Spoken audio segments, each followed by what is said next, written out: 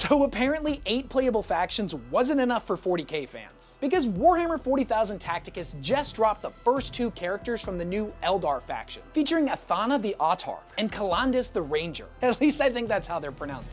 Eldar words are hard. Athana has this really cool crowd clearing move where she hits 3 enemies in a line before returning to her starting position. And the Ranger has the ability to move, fire a single shot, and then move again, diving back behind cover. I'm gonna be honest, this Ranger is gonna be hilariously broken when PvP finally launches. And the special event to unlock the Ranger is live right now. So if you haven't already logged in, do it quick, because the event is only gonna be going on for 2 weeks. Also, we still don't know who these other 3 Eldar characters are. And have you tried Tacticus out for yourself yet? What are your thoughts? Are you enjoying the game, or is it just kinda not your bag? Let me know your thoughts down in the comments, because I'm genuinely curious what you guys think.